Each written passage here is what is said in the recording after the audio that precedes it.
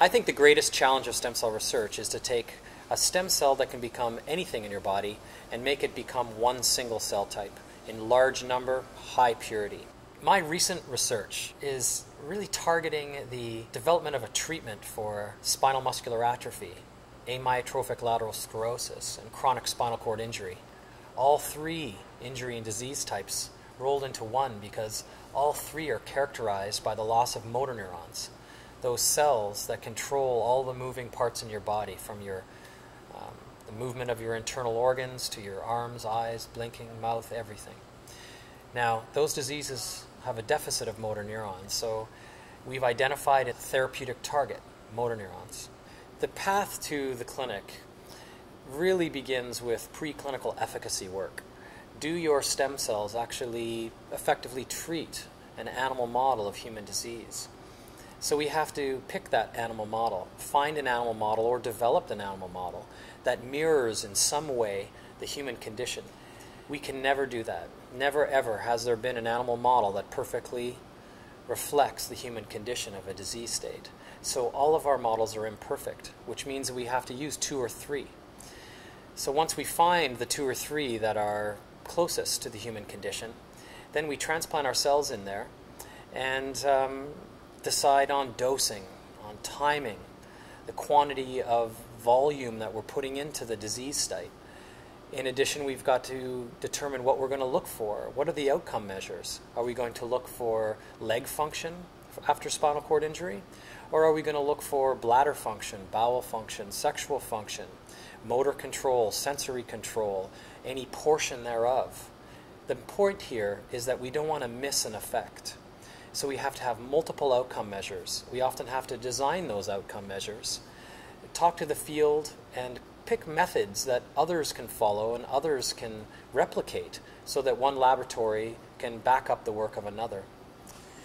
After we've got this thing working, we then have to show that it's safe. So again, we have to pick the right animal models to look for safety. Do these cells cause tumors? Do they cause pain? We recently designed a safety study that contains some 160 outcome measures, 160 analyses of a single rat, 60 to 80 rats in each group. That's a lot of time. It's a lot of students, it's a lot of weekends, it's a lot of birthdays. It's a lot of time to determine if these things are safe, if they're working.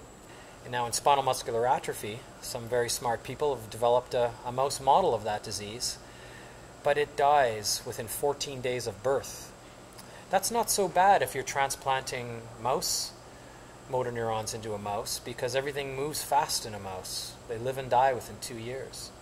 But to transplant our human cells into the mouse, we have human motor neurons that take months to grow from the spinal cord to their targets, yet we only have 2 weeks to test their function in this animal model, a very appropriate animal model for this clinical disease.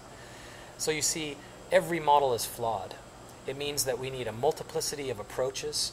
Sometimes we have to develop those animal models, and then we need other laboratories to be able to replicate our work using those very same models. So there has to be a continuity across labs.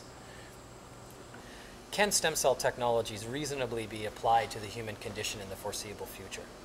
Well, it was only 1998 where that human embryonic stem cells were first isolated.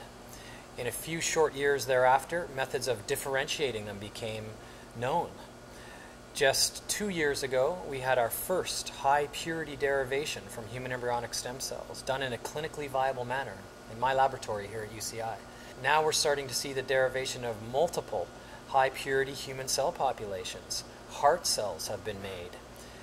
Pancreatic islet cells have been made. Oligodendrocytes, motor neurons, retinal tissue. We're starting to see the derivation of useful products and their application to animals. So now what the field is trying to do is figure out how we design the preclinical work. What do we have to do by way of efficacy and safety in order to get these into humans? But we have developed the technologies. That's very, very impressive in a few short years. So stem cell technologies will be applied in the very near future to human conditions. It's no doubt.